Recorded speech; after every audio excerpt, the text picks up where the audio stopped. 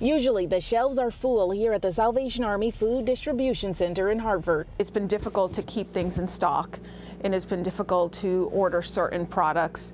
And so it's just, it's been a challenge to keep food on the shelves. You see, the pandemic supply chain issues have made things on your grocery list harder to come by and more expensive. The Salvation Army says this is something they noticed months ago when preparing. The prices were already kind of astronomical even then, especially for a food pantry. Despite food pantries struggling with food inflation, there's still a great need to be met. If food is expensive for us, you can imagine what it is for those who are struggling with food insecurity. United Way says many people in the area are on a limited income and are food insecure, so this inflation is tough.